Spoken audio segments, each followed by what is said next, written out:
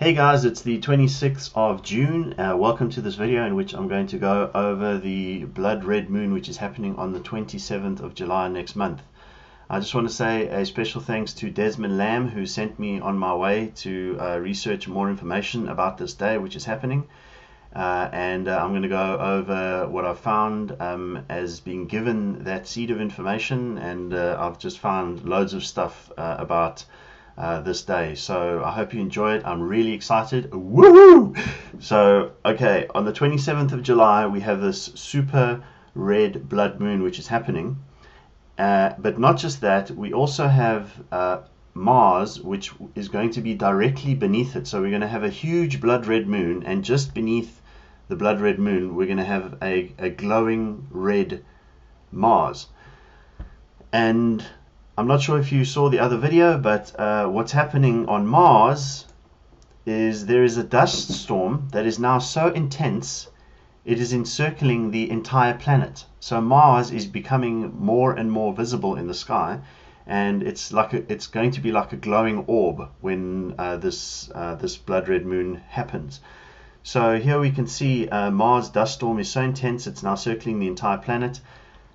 So not only is Mars going to be the closest to Earth that it has been this century, but it's also got this dust storm which is happening.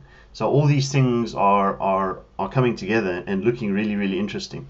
So it says that NASA's 15-year-old Opportunity rover has a rough couple of weeks on Mars. Back in May 30th, a pretty big dust storm was spotted on the Martian surface, and Opportunity was right in its path. Since then, it's only gotten bigger. On June 12th, it has reached 35 million square kilometers, 14 million square miles, basically covering a quarter of the planet. And earlier this week, NASA has confirmed that the storm is now a planet-encircling global dust event and showing no signs of backing off soon. This is incredible, okay? So we have Mars, which is going to be the closest to Earth that it's been this century. And we have Mars, which has a huge dust storm making it glow even brighter, and we also have the blood red moon which is happening on the 27th of July. But not only that, the 27th of July is the 15th of Av, and this is where I wanted to say thanks to Desmond Lamb, because he showed me this date, the 15th of Av, and how important it is to the Jews. So I'm going to go over that, but first of all, what I'm going to do is I'm going to show you where the eclipse is happening, the lunar eclipse. So I have my my location set to Israel. Here you can see this is my location, that little green dot over there, and the lunar eclipse is happening directly over Israel and also Europe. On the 27th of July, you will see that this is what, from a celestial perspective, it looks like. We see there's the blood red moon, and right there beneath it is Mars. So what I'm going to do is change my view to a terrestrial perspective. So we're going to be in Israel looking up.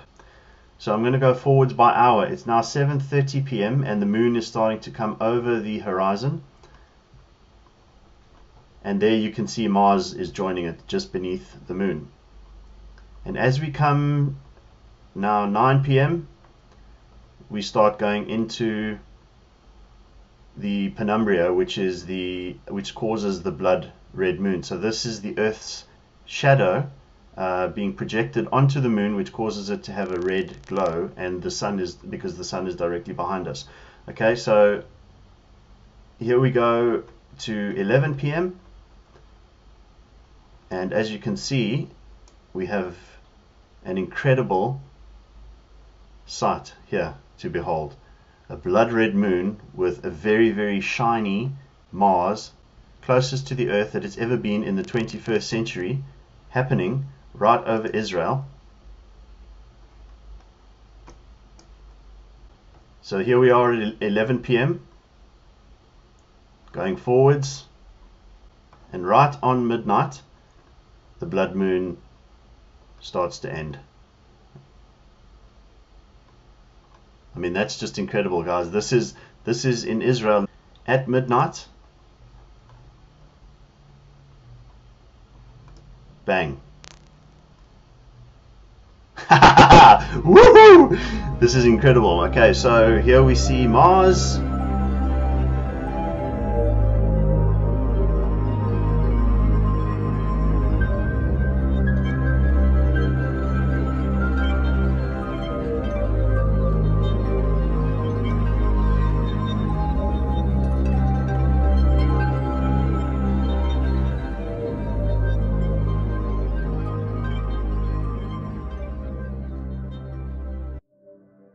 Okay, but not only that, this is happening on the 15th of Av. So regarding the Jewish tradition on the 15th of Av, if you look on Shabbat, where it talks about the 15th of Av, it talks about this being the happiest day and the greatest day for marriage in Israel amongst the Jews. And it references the Talmud in that article, and I've read a lot of the Talmud. I know that a lot of people are very skeptical about it, and they want to put their heads in the sand, but you'll find that most of those people have never read it and they don't know anything about it. So I can tell you from experience, having read a lot of the Talmud, that there are some things in there which are offensive towards Christians and towards Jesus Christ. But you can't blame the Jewish people who wrote those things, because in the 1st to the 3rd century there was some pretty nasty things which were being done, well, both to the Christians and to the Jews. So there's stuff in there. There's a lot of stuff which isn't great, but let's not nitpick those things. Look for the diamonds and the gems. Which are in here. There is Jewish wisdom in here, and there is knowledge regarding Jewish practices and Jewish history and all those kinds of things. So the Talmud is not something where it's not something that we need to be afraid of. We have the Holy Spirit in us, which witnesses the truth in all things. If there's anything that conflicts with the Word of God as it is interpreted to us by the Holy Spirit, then we reject that outright. So you'll see that as an example of what I'm about to give you here, this would not be known in any other fashion apart from through the Talmud. So here it says that according to our sages in Tanit 30, God had not spoken individually with Moses since the time the spies had died and the generation of the adults who had been redeemed from Egypt had been condemned to die in the desert. This proved that Moses' elevated position was entirely due to the people he represented. When these people were in disgrace, Moses was made to feel this. The condition remained static for 38 years until the 15th of Av of the 40th year. So when the spies went to view the land of Canaan, and they came back and they said that there were giants there and they looked as grasshoppers and they were fearful, God sent them into the wilderness for 40 years or 38 years because of due to their unbelief. So the 15th of Av was the first time that God spoke to Moses again. So there was this silence for a very, very long time. And then on the 15th of Av, God spoke to Moses. So it says that this day became a day of great rejoicing, as the fact that God commenced his dialogue with Moses indicated that the people were once again in a state of grace. It was also a special day for Moses personally, as it signaled the return of his prophetic powers. The reason that the prophetic powers did not already return to Moses on the 10th of Av, precisely after the anniversary of the debacle with the spies, so obviously what happened with the spies happened on the 10th of Av, was because at the time, in the 2nd year, when the decree against the people had been promulgated, Moses observed 7 days mourning for the decree, a period when he would not have been the recipient of prophetic signs, seeing that the state of joy is required for a person to possess such powers. Now, on the 15th of the month of Av, both Moses and the people could rejoice simultaneously. So God spoke to Moses again after the 38 years of silence in the wilderness. God spoke to Moses again. So you remember they followed the cloud of smoke and the light, but there was never any dialogue with Moses until the 15th of Av, 38 years later. So it also says in Tanit 30b, however, what is the special joy of the 15th of Av? And Rav Yehuda said, this was the day on which the members of different tribes were permitted to enter one another's tribes by intermarriage. It was initially prohibited to intermarry between tribes so as to keep each plot of land within the portion of the tribe that originally inherited it. This halakha, and that means to keep them separate, was instituted by the Torah in the wake of the complaint by the relatives of the daughters of Zelophehad, who were worried that if these women married men from other tribes, the inheritance of Zelophehad would be lost from his tribe. So this 15th of Av is about intermarriage between different tribes. It also says, what did they expound? In support of their conclusion that this halakha was no longer in effect, the verse states, this is the matter that the Lord has commanded concerning the daughters of Zelophehad. Let them marry whom they think best. Only into the family of the tribe of their father shall they marry. They derived the verse that this matter shall be practiced only in this generation, when Eretz Israel was divided among the tribes, but afterwards members of different tribes were permitted to marry. On the day this barrier separating the tribes was removed, the sages established a permanent day of rejoicing. So it's all about intermarriage.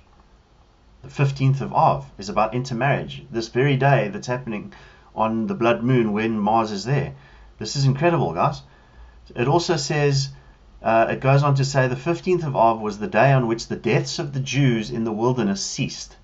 The entire generation that had left Egypt had passed away, the ones who were in unbelief because they didn't believe that God could overcome the Canaanites. As the Master said, after the sins of the spies on account of the Jews of that generation, they were sentenced to die in the wilderness. So there was this prolonged period of silence, exactly what's happened in the last 2,000 years, right? As long as the death of the Jews in the wilderness had not ceased, God's speech did not come to Moses, as it is said, and it came to pass when all of the men of war were consumed and the dead from among the people, that the Lord spoke to me. So when they all had died, the Lord then spoke again to Moses. And that's Deuteronomy 2:16 to 17. This indicates that only after the last member of that generation had died was God's speech delivered to me, that is, Moses, but not beforehand. When the Jews realized that the decree that God would not speak to Moses had been lifted, they established a permanent day of rejoicing. This was the day that God started to speak to Moses again. But it gets even better than that. On the 15th of Av, the Mishnah teaches that the daughters of Jerusalem would go out in white clothes, and on the 15th of Av, they would go out into the vineyards and dance. The sages taught this tradition in greater detail. The daughter of the king borrows white garments from the daughter of the high priest. The daughter of the high priest borrows from the daughter of the deputy high priest. The daughter of the deputy high priest borrows from the daughter of the priest anointed for war. They're all borrowing white garments from each other. What does it say in the book of Revelation about white garments? He's going to give us white garments. Well, that happened on the 15th of Av. This was a celebration that took place. They used to give each other white garments. Guys, like this is absolutely incredible. So I just wanted to share that with you. I hope you enjoyed it. I'm really looking forward to the 27th of July, the blood red moon, and